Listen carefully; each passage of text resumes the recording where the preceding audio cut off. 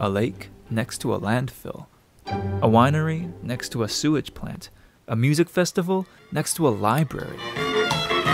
These are not very good ideas, and that is why we have zoning bylaws, the regulations for what you can build where. How does it work?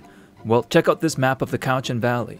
All the land and properties here have been categorized into zones. There are residential zones, commercial zones, agricultural zones, industrial zones, and many, many others. Together, all these zones create a zoning bylaw, the regulations for what you can develop inside each zone. They include regulations around what land uses are allowed, how tall buildings can be, the density of development, and where buildings can be located.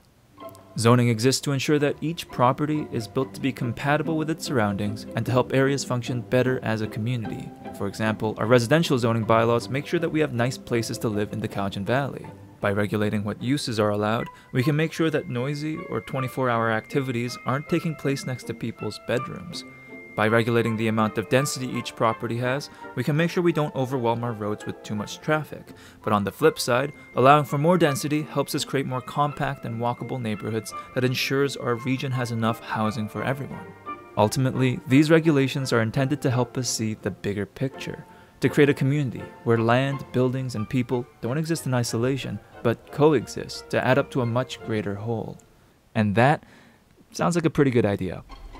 The CVRD's zoning bylaws are guided by a larger vision and policy document called the Official Community Plan. To learn more about it, check out this other video we made.